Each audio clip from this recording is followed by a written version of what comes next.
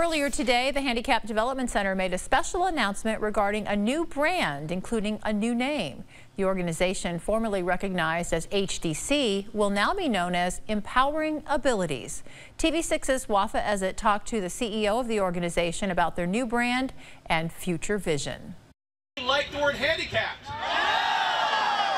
Right. The word handicapped is a word that is really a word from the past, and also the word center. So HDC stands for Handicap Development Center, and it was time for our name to reflect who we are today as opposed to who we were yesterday. Since 1969, HDC has been a not-for-profit organization supporting people with disabilities. Because we believe that our community becomes a much richer, truly a much more diverse place by including people who have intellectual and physical disabilities. People with special needs make all of our lives so much more interesting, so much more richer, and frankly, the truth of the matter is, we all have disabilities. The organization says it has redefined its narrative and mission to meet the needs of the new era we live in.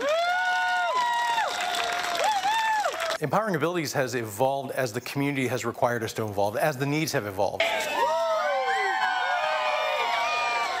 We do it for the sake of keeping us up to date, keeping the people that we serve up to date, and making sure that we're matching the needs they have today as opposed to the needs they may have had in the past. There are some people still in society who they just don't understand and maybe don't even want to be around or even look at somebody who has an intellectual or a physical disability.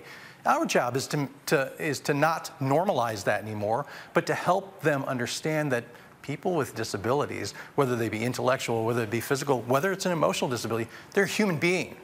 They're no different from you or I. In Davenport, Wafa Ezzat, TV6 News. The branding announcement was made at the Davenport Police Association's annual Thanksgiving dinner held for participants at Empowering Abilities. New logoed gifts were given out during the event.